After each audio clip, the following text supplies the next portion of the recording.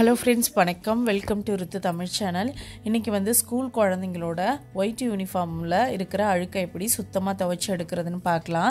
நம்ம என்ன தான் வந்து டெய்லியும் ஸ்கூல் யூனிஃபார்ம் துவைச்சாலும் அந்த ஒயிட் ட்ரெஸ்ஸில் காலரில் இருக்கிற அழுக்கு, அதுக்கப்புறம் வந்து கையிலலாம் வந்து அழுக்கு நிறையா இருக்கும். நம்ம கையால் துவைச்சாலும் சரி, இல்லை வாஷிங் மிஷின்லேயே நல்லா ஊற வச்சு துவைச்சாலும் சரி, அந்த அழுக்கு போகாது. நாளடைவில் பார்த்திங்கன்னா நல்லா மங்கலாக வந்துடும். இது இப்போ வந்து எப்படி நல்லா பளிச்சுன்னு துவைக்கிறதுன்னு பார்க்கலாம். இது மட்டும் இல்லாமல் குழந்தைங்களோட சாக்ஸ், அதுக்கப்புறம் பெரியவங்க உடுத்துகிற வேஷ்டி, சட்டை எல்லாமே இந்த மெத்தடை ஃபாலோ பண்ணி நம்ம துவைக்கலாம்.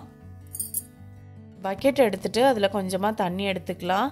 இதில் அளவெல்லாம் இவ்வளோ தான் சேர்க்கணும் அப்படின்னு இல்லை, நம்ம எவ்வளோ துணி எடுத்துக்கிறோமோ அதுக்கு தகுந்த மாதிரி சேர்த்துக்கலாம். அதில் நான் ஒரு பாதி மூடி அளவுக்கு லெமன் ஜூஸ் எடுத்திருக்கேன், அதை அப்படியே வந்து சேர்த்துக்கலாம்.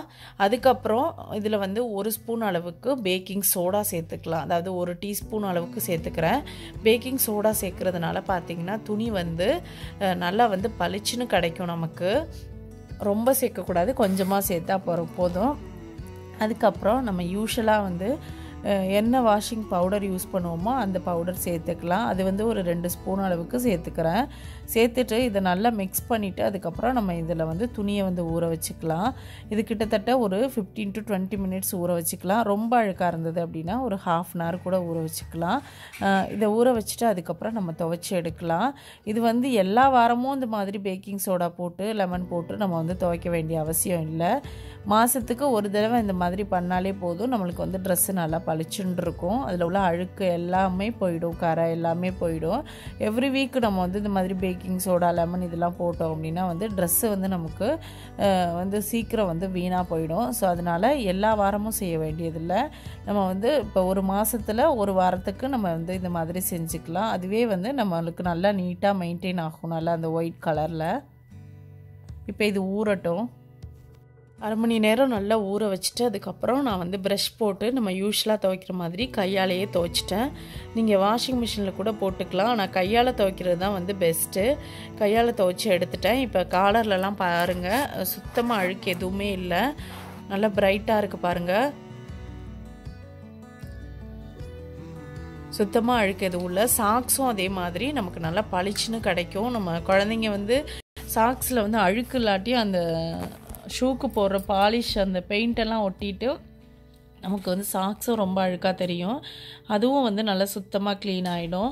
இப்போ இதை வந்து அப்படியே அலசிட்டு அதுக்கப்புறம் வந்து நல்லா காய வச்சுட்டு எடுத்தோம் அப்படின்னா நம்மளுக்கு இன்னும் வந்து நல்லா பிரைட்டாக தெரியும். ரொம்ப நாள் அழுக்கு இருந்துச்சு அப்படின்னா நீங்கள் வந்து பேக்கிங் சோடாவை கொஞ்சம் கூட போட்டுக்கோங்க.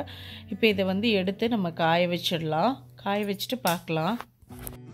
நல்லா சுத்தமாக அலசிட்டு காய வச்சுருக்கேன். ஒரு பாதி அளவுக்கு மேலே காஞ்சிடுச்சு. இப்போ காலர்லாம் பார்த்தா தெரியும் உங்களுக்கு, அவ்வளோ பிரைட்டாக இருக்குது. ஸ்டார்டிங்கில் பார்க்கும்போது எவ்வளோ அழுக்கு இருந்தது, இப்போ எப்படி இருக்குது அப்படின்னு சொல்லிட்டு. ஸோ நீங்களும் வந்து இதை வந்து ட்ரை பண்ணி பாருங்கள். நம்ம மாதத்துக்கு ஒரு நாள் இந்த மாதிரி நம்ம பேக்கிங் சோடாலாம் போட்டு துவைச்சோம் அப்படின்னா அந்த இயர் ஃபுல்லுமே நம்மளோட யூனிஃபார்ம் வந்து நல்லா பிரைட்டாக இருக்க மாதிரி நம்ம மெயின்டைன் பண்ண முடியும். அது மட்டும் இல்லாமல் இப்போ வந்து மழை சீசன் அப்படின்றதுனால யூனிஃபார்ம் காய வைக்கிறதும் நமக்கு வந்து பெரிய பிரச்சனையாக இருக்கும். அதுக்கு எனக்கு தெரிஞ்ச டிப்ஸ் சொல்கிறேன். இது எல்லோரும் நம்ம யூஸ் பண்ணுற டிப்ஸ் தான், நம்ம அம்மாலாம் யூஸ் பண்ணியிருப்பாங்க. டெய்லியுமே யூனிஃபார்ம் துவைப்போம், ஆனால் அது வந்து காயிறது வந்து பெரிய பிரச்சனையாக இருக்கும் மழை டைம் அப்படின்றதுனால. ஸோ அதுக்கு என்ன பண்ணலாம் அப்படின்னா, நம்ம வந்து என்ன தான் மழை குளிர் இருந்தால் கூட நம்ம வீட்டில் வந்து நைட்டு தூங்கும்போது ஃபேன் ஓடிட்டே தான் இருக்கும். ரொம்ப ஹை ஸ்பீடு இல்லைனாலும் 1, 2 இந்த மாதிரி வச்சா தான் குழந்தைங்க தூங்குவாங்க.